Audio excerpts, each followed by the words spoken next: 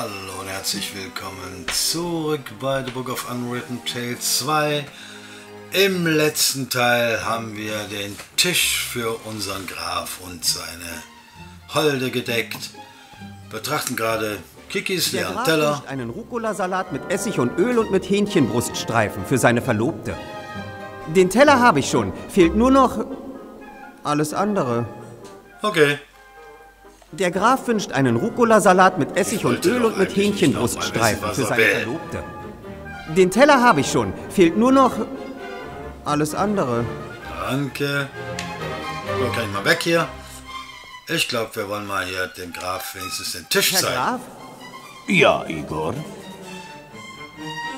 Ich habe den Tisch gedeckt. Ist es Ihnen so recht? Oh, sind wir vornehm. Ja, sehr schön. Danke, Herr Graf.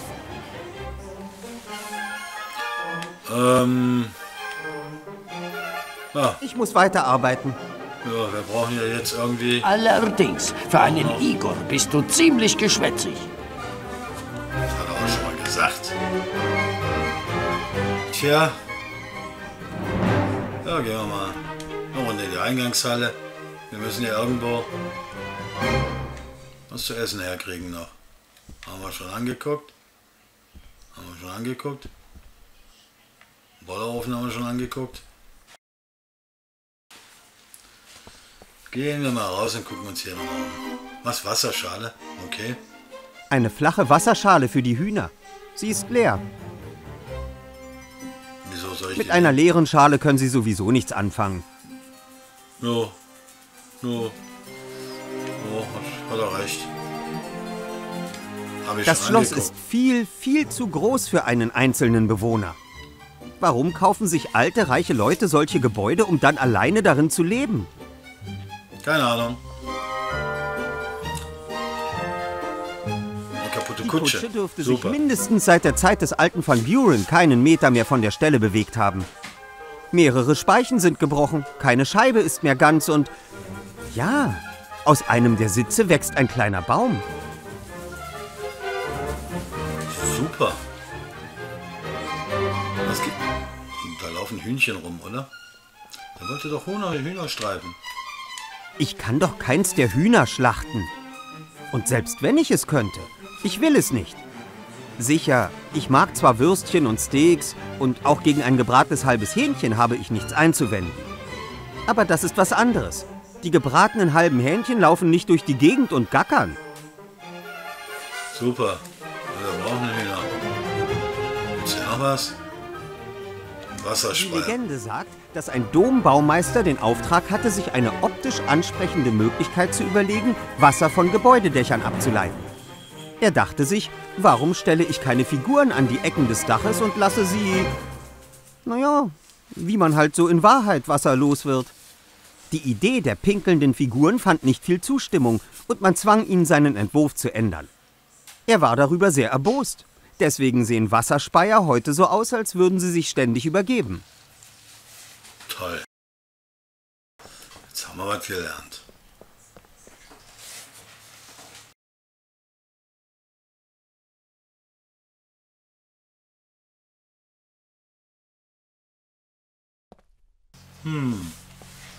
Was gibt's denn hier sonst noch zu sehen? Betrachte das Schloss, betritt das Schloss, da waren wir schon. Was für ein Stein. Bei einem so alten Gemäuer muss man wohl mit herabstürzenden Steinen rechnen. Jo. Ob deswegen die Stelle des Igors frei geworden ist? Oh. Ach, da liegt der Stein. Der Stein ist ziemlich flach. Vielleicht so etwas wie eine Dachschindel. Was ist? Große weiße Maden. Lecker. Nimm. Okay.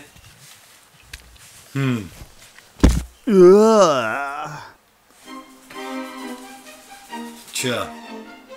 Was haben wir denn im Inventar? Bisschen Unkrauthammer. Timmys Halstuchhammer. Das nützt uns alles nichts. Was ist das? Der Briefkasten. Graf und seine junge Verlobte haben sich über eine Zeitungsanzeige kennengelernt. Na, dann hat's doch Post. Ein armer Postbote muss sich also regelmäßig durch die Berge kämpfen. Ha. Weder die Zugbrücke noch das Fallgatter konnten Van Buren vor den Zauberern, Paladinen und Dorfbewohnern schützen, die ihn geholt haben.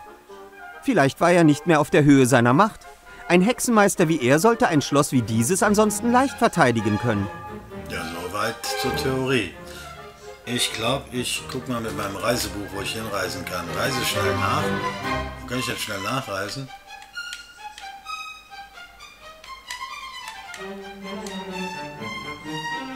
Oh. Oh, ich reise automatisch dahin. Wusste ich doch, dass ich den Weg vom Schloss hierher zurückfinden würde. Ach, guck mal. Und ich bin noch fast gar nicht in 2 Felsspalten gestürzt oder zweimal dieselbe. Gut gemacht.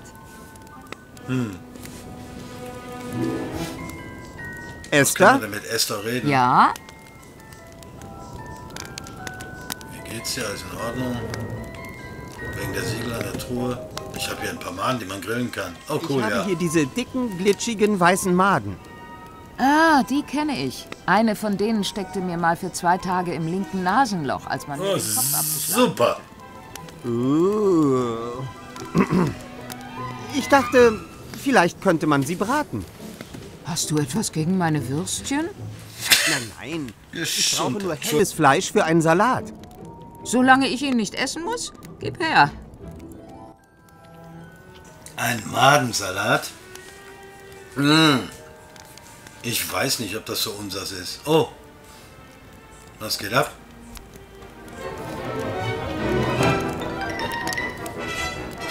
Das war die letzte. Toll, Sehen gar nicht mal so unappetitlich aus. gebratene Maden dabei. Oh, wei. Du siehst nachdenklich aus. Ich habe darüber nachgedacht, was für ein glückliches Mädchen ich bin. Ich habe einen Partner, der mich liebt und einen tollen Sohn. Alle sind gesund und wir sind zusammen. Irgendwie denkt man über diese Dinge immer nur dann nach, wenn etwas Schlimmes passiert ist. Oder beinahe passiert wäre. Was machen wir jetzt? Ich glaube, das Buch befindet sich in einer großen Truhe im Schloss, die mit 7 Siegeln verschlossen ist. Kann ich dir helfen? Weißt du zufällig, was das Wort für öffnen in der Sprache der Ratten ist? Nee, keine Ahnung. Timmy hat immer ganz normal mit mir gesprochen. Und Ethel auch. Tja, kein Problem. Ja, vermutlich sprechen sie nur untereinander in ihrer Sprache. Bis später, Esther. Ich muss weiter. Was machen wir Bis jetzt? dann. Können wir da hinlatschen? Nö, ich will nicht ins Schloss. Höhle? Höhle oder Wald? Höhle oder Wald? Gehen wir noch mal zur Höhle. Vielleicht haben wir da irgendwas übersehen. Vielleicht gibt es da noch was. Eine Weinflasche. Ob die Angst den Wein getrunken hat? Die Oder war was? es eher der letzte Schluck eines Unglücklichen, den sie hierher getrieben hat? Ach, die können wir auf jeden Fall nehmen. Der Wein muss schon lange hier stehen. Er ist ganz sauer geworden. Ach, den können wir vielleicht für zu Tisch brauchen. Eine Flöte gibt es auch noch. Es ist traurig, wenn man bedenkt, dass all diese Dinge nie wieder von ihren Besitzern benutzt werden können. Wer weiß, wem diese Flöte mal gehört hat. Er oder sie hätte sie sicherlich gerne noch viele Jahre gespielt. Tja, kann man schon vorstellen. Oh, die können wir auch nehmen. Vielleicht kann ich ihr einen neuen Sinn geben. Genau. Auf jeden Fall füllt sich unser Inventar auf. Der Beil, die Schnellreise, Halstuch, Holzstab haben wir noch, das Glas, das Tagebuch, Unkraut, Lorbeerkranz, Wasserschale, gebratene Maden. Da gibt es Wein dazu, der ist sauer und eine Flöte. Bringt uns jetzt nicht wirklich weiter. Jetzt sind wir wieder hier. Wo können wir denn noch hingehen? Gehen wir mal ins Dorf. Mal gucken, was unser Freund der Bürgermeister macht. Kann das sein? Da wird sich an den Häusern nichts getan haben. Hoffe ich doch mal. Gehen wir mal einen Bürgermeister besuchen, vielleicht kann der uns was helfen. Vielleicht redet er mit uns. Herr Whale sieht nun weniger ängstlich und gestresst aus. Ja, das ist doch schön. Dabei steht ihm eine große Aufgabe bevor. Er muss das Dorf wieder mit Leben füllen. Ja, schick mir die Untoten vorbei. Hallo, Herr Bürgermeister. Hallo, Herr Wetterquarz. Oh, der weiß unseren Namen noch. Und? Wie geht es Ihnen, so ganz ohne Angst? Fühlt sich gut an. Endlich habe ich Zeit, mich um neue Einwohner fürs Dorf zu kümmern. Hört, hört. Wie ist Ihr Plan? Ich dachte an eine Zeitungsanzeige. Düsterdorf. Verlassenes Dorf in verhexter Region sucht Bürger, welche die Häuser der zuvor verschleppten und ermordeten Dorfbewohner beziehen wollen. Wie klingt das? Nicht besonders gut. Weiß nicht. Meine Freunde oben am Lagerfeuer könnten eines der Häuser beziehen. Sie sind sehr nett und Gulliver und Nate sind geschickte Handwerker. Sie würden das Dorf in 0, nichts wieder auf Vordermann bringen. Genau. Ich denke nicht, dass wir solche hier haben wollen. Was, warum? Das ist unfair. Stellen Sie sich vor, Sie sind Familienvater und hätten sich nie etwas zu Schulden kommen lassen. Sie und Ihre Frau arbeiten hart, Sie haben einen tollen Sohn und dann kommen Sie in ein Dorf, das dringend Bewohner sucht. Ja, aber es sind Zombies. Genau. Nein, es geht um Sie und Ihre Familie. Aber im Dorf lebt ein Zombie und der will Sie und Ihre Frau und Ihr Kind nicht, weil Sie anders sind. Er will nicht einmal mit Ihnen reden. Was würden Sie von so jemandem halten? Naja, so kann man das nicht.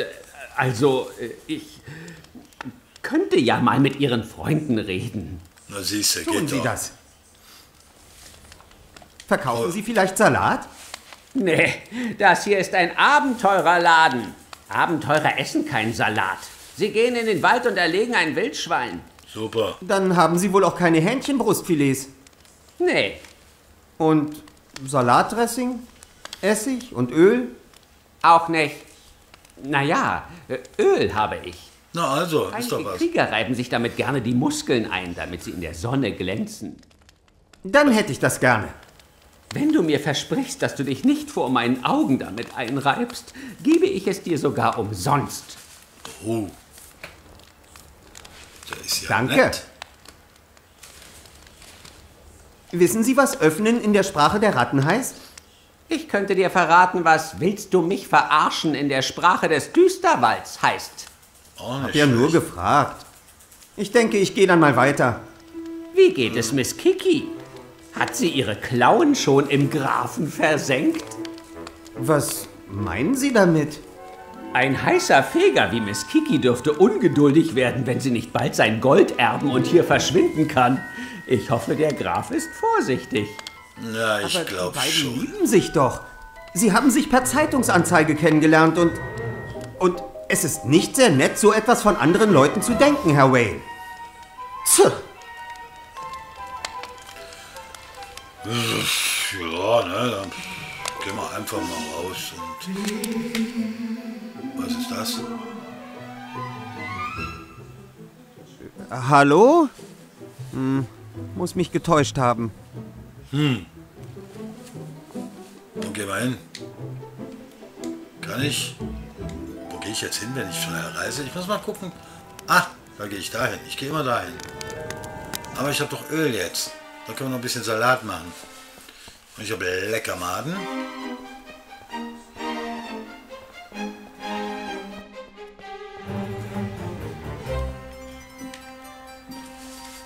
Also ich habe Öl und Leckermaden. Autsch, der schreit die ganze Zeit. Hallo? Wer ist da? Keine Ahnung. Ist er im Spiegel? Meister Alistair? Geht es Ihnen gut, Erzmagier? Hat Ivo Sie zurückverwandelt?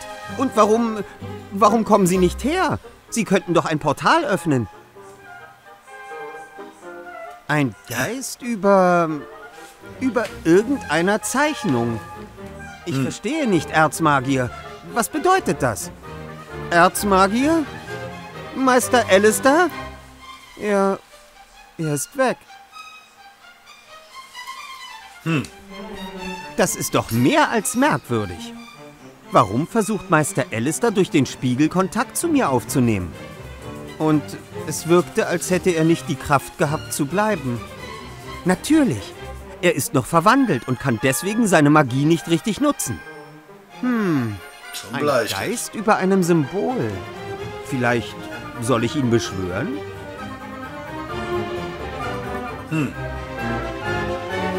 Was? Aber da war es im Buch, ne? Nein, nicht reisen. Nicht reisen.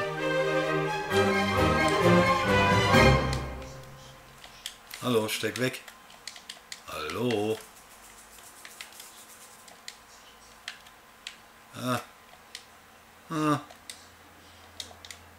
Okay. Wo ist denn das Buch? Wie war das mit dem Buch, mit dem Beschwören?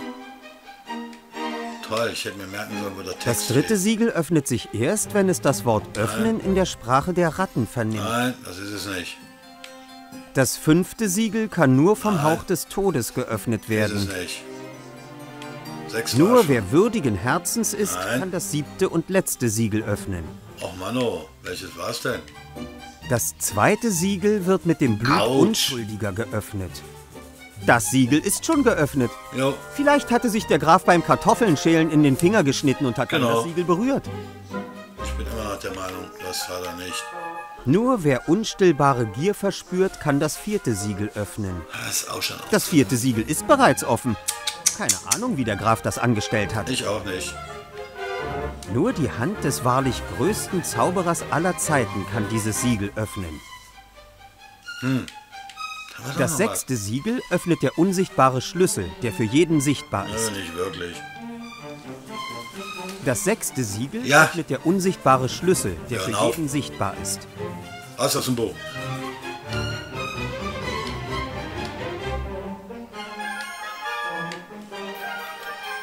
Schließe das Buch, genau. Ja, ich denke mal, wir schließen das Buch. Und für heute bis zum nächsten Mal bei der Book of Unwritten Tales 2. Und tschüss.